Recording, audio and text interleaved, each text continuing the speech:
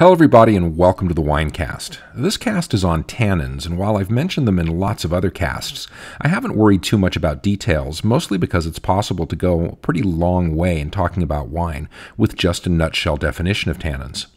They're compounds in wines that have an astringent or mouth-drying effect on the palate and that also contribute other characteristics to the experience of drinking wine, as well as contributing to the ageability of wine.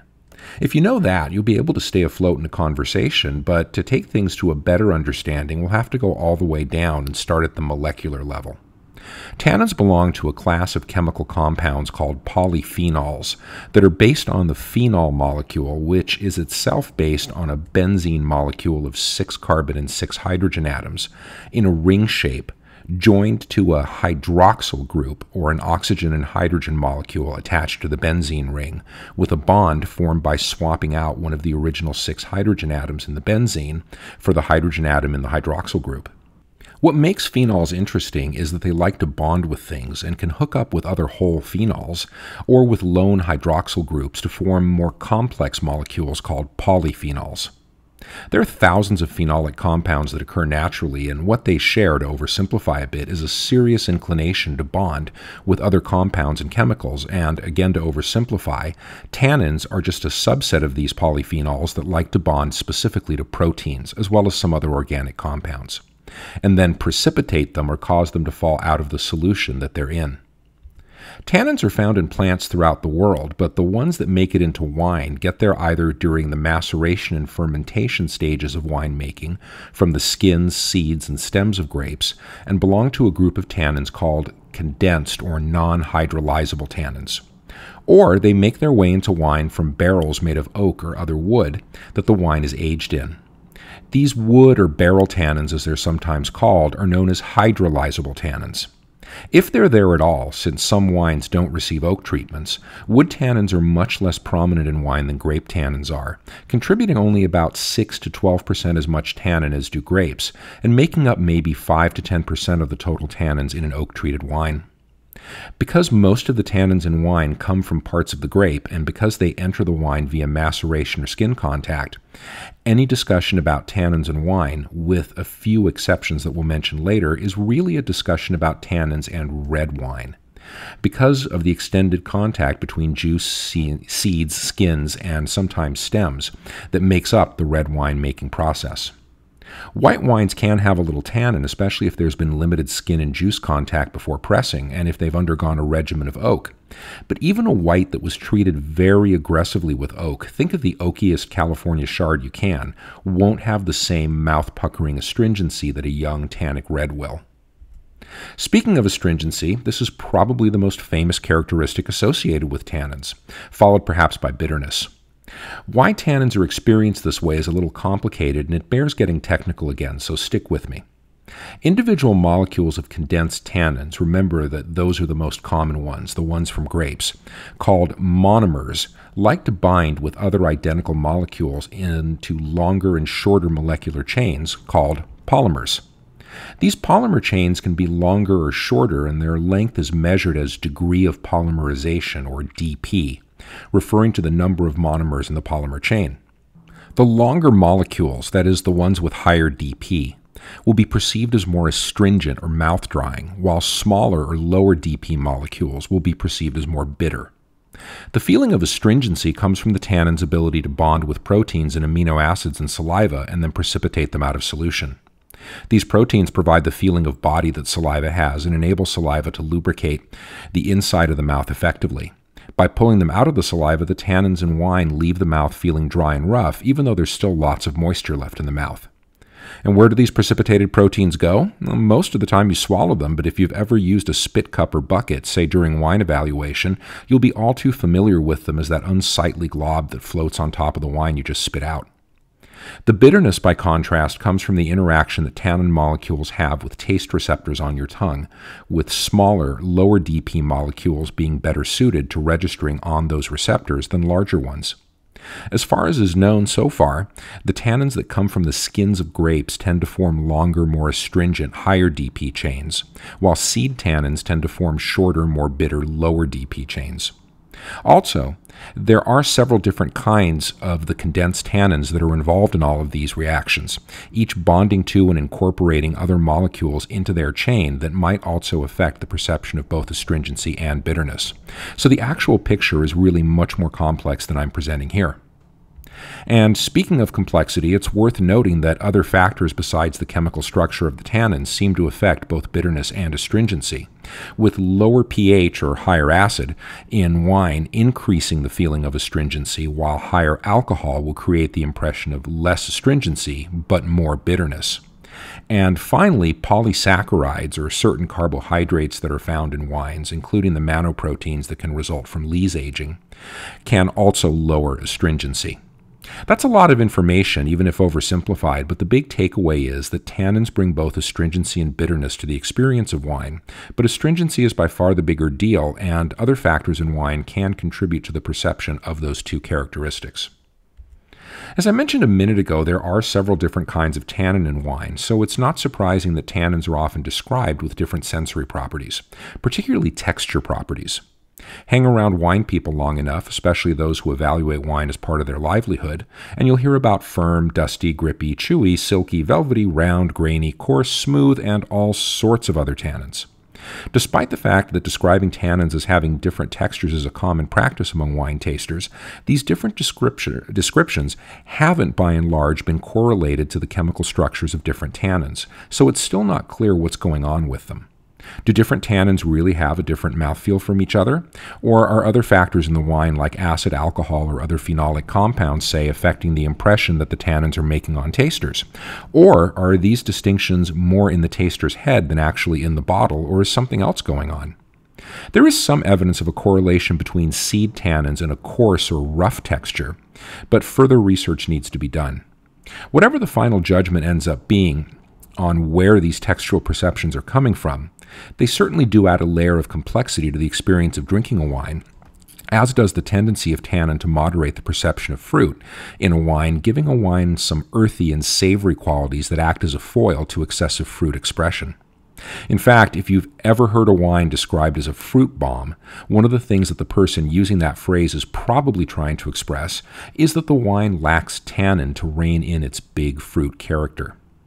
As a quick side note, you may also hear wine tasters say that they can distinguish between grape and wood tannins in a wine that's received an oak treatment. You might hear somebody say that they can feel grape tannins in one part of the mouth and wood tannins in another part, for example. But there isn't much evidence that these different kinds of tannins can be distinguished by mouthfeel or any other metric, and some very accomplished tasters will have none of it with, for example, Jeff Kruth, master sommelier and certainly someone who knows his way around tannins, saying that he's never found making a distinction between the two of them to be either, quote, reliable or useful. Apart from the sensory characteristics that tannins impart to wine, maybe the most important thing that tannins are connected to is wine aging. Before talking about this issue in any detail, though, it's very important to note that what happens as a wine ages is not well understood at all. This isn't a big surprise since wines usually do most of their aging in a sealed bottle, and it's really difficult to observe what's going on in the bottle, especially at the level of molecular chemistry. The usual way that red wine aging is explained goes something like this. A good, age-worthy red wine is one that has a good amount of acid, a strong flavor and aroma profile driven mostly by fruit, and a solid core of tannins. Over time, the fruit character of the flavor and aroma profile will change and develop, resulting in a smoother, richer, and better integrated set of flavors, along with the development of additional complex fruit flavors and often savory characteristics as well. While this is happening, it's the job, so to speak, of both the acids and the tannins to act as preservatives and keep the wine in good order as it develops. With time, the acidity of the wine will decrease, and the tannins that love to bind themselves to things, including each other, and form long molecular chains, will eventually form molecules so long and large that they can't remain in solution, and will drop out as a deposit or sediment, the schmutz that you find at the bottom of a decanter or in an old bottle of red. Something like this may in fact be happening, at least part of the time, but this doesn't seem to be a good universal explanation for red wine aging, if only because there are lots of examples of big tannic reds that age very well without throwing off much in the way of sediment. And one possibility to explain this is that while in some cases tannins are getting longer and dropping out, in others the tannins may be forming, breaking, and reforming new bonds, and as this process of combination and recombination goes on, it may be mellowing them out without requiring them to fall out of solution. Tannins do act as antioxidants and protect wine from the harmful effects of oxygen by binding with it and then perhaps releasing it back into the wine during bottle aging or as oxygen levels decrease. This binding with oxygen seems to have a softening effect on the tannins, though no one is sure exactly what molecular mechanism is achieving this. So the takeaway here is that while it seems pretty clear that tannins have something to do with the age-worthiness of a wine, as well as the fact that they smooth out and mellow out over time, and that oxygen seems to have something to do with all of this, there's still a lot to be learned about what exactly is going on. And remember that there are low tannin red wines, like Pinot Noir, for example, that can age very well, so whatever tannins are doing, they aren't the whole story. I always like to end these casts on a practical note, especially when it's been a very technical cast, and what could be more practical than helping you sort out how likely you are to experience tannins in the wines that you're buying.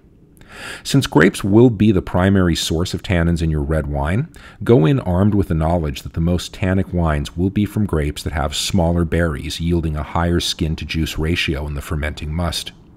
There are a number of grapes that fit this bill, with the most famous ones being Cabernet Sauvignon, Nebbiolo, Syrah, and Tannat. There are lots of other grapes like these, though. Too many here to list, in fact, but a handy cheat in terms of identifying some of them is to be on the lookout for grapes that have some form of petit or petite in their names, like Petit Verdot or Petit Syrah, suggesting that the varietal in question has small berries and thus lots of skin to pulp. How the grape is treated in the vineyard and in the winery will also have an impact on the tannic quality of the final wine, with, for example, grapes that are harvested relatively early without having reached full phenolic or flavor ripeness, making wines with sharper, greener tannins rather than more ripe grapes. But riper grapes will tend to make more alcoholic wines, and the additional alcohol will lower the perception of astringency. In the winery, a long maceration, especially post-fermentation, will boost the tannic quality of a red, not just in terms of overall tannins, but seed tannins that really need alcohol to dissolve into the must and that are more bitter and coarse than skin tannins will be overrepresented relative to a wine that underwent a shorter maceration. These techniques vary from winemaker to winemaker and won't necessarily be obvious from a label, so it pays to do some research. But certain wine-producing regions, especially in the Old World, are known for techniques that promote tannins, like the long macerations of many Bordeaux, or for techniques that reduce tannins, like semi-carbonic maceration in Beaujolais and elsewhere. If you're interested in trying more wines made from hybrid grapes like you'll find on the east coast of the United States, know in advance that wines made from hybrids tend to have noticeably less tannin than vinifera wines. Not apparently because there are a lot less tannins in the grapes, but because proteins in the pulp and cell walls of hybrid grapes bind to tannins and inhibit their extraction. If you're curious about tannins in white wine, see if you can find an orange wine, that is, white wine made with extended skin and juice contact like a red wine would be. White grapes have skin and seed tannins just like red grapes do, and it's only the relative lack of skin contact that keeps them out of whites. How tannic an orange wine will be, though, will depend on the producer and the techniques she used, like more or less aggressive pressing and cap management, for example. And don't expect as much of a tannic quality as you'd find in the big reds, since the general wisdom is that tannins don't benefit the sensory profile of white wines as much as they do red wines, so producers of orange wines will often use a light touch when doing things that might extract tannins. Finally, don't assume that the darker a red wine is, the more tannic it is. Reds get their color from polyphenols called anthocyanins that aren't tannins. So there's no direct relationship between tannin content and pigment. But, and this is an important but, tannins do bind to anthocyanins and then act as antioxidants, keeping oxygen from binding to the anthocyanins and bleaching them. So wines with higher tannins will tend to retain darker pigmentation longer than less tannic wines.